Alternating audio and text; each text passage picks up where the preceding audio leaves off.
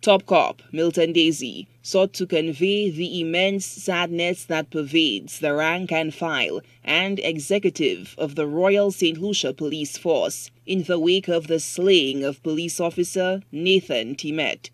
Constable Timet was shot dead by gunmen who seriously wounded his partner, Isaac Calvin. Calvin is currently listed in critical condition at hospital. Heavily armed assailants were reportedly lying in wait and ambushed the two officers who were acting as armed security escorts on a routine drop-off in the waterworks area in Castries late Saturday night. The bandits opened fire indiscriminately on the officer's vehicle. It's just a sad feeling for the force, and everybody sympathizing, especially with the family of a hard-working officer. The deadly ambush of the two policemen has shocked the entire island. Officer Timet was said to be a model police officer, citizen, and a family man. He reportedly worshipped regularly at the Grand Riviere Roman Catholic Church. That community and fellow parishioners are said to be devastated by the news of this appalling slaying.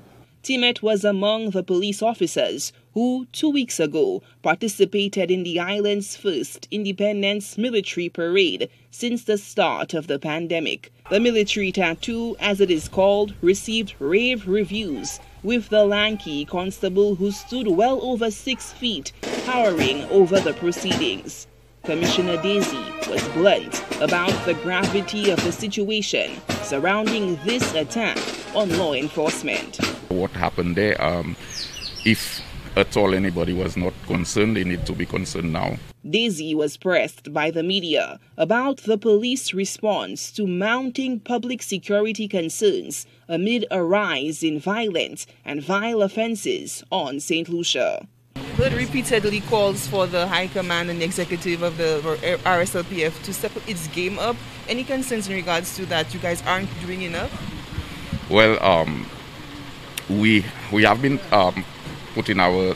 putting things in place, and I wouldn't say that I know we need to heighten in terms of the security of the state, but we are doing that. The Royal St. Lucia Police Force, which paid tribute to the slain officer in a Facebook post on Sunday, also wrote, quote, "This will not break us. We are formidable, and our resilience, though tested, will not waver."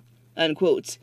The disturbing slaying of the police officer brings the homicide count to 14 thus far in 2022. Lucia Alfred, HTS News Force.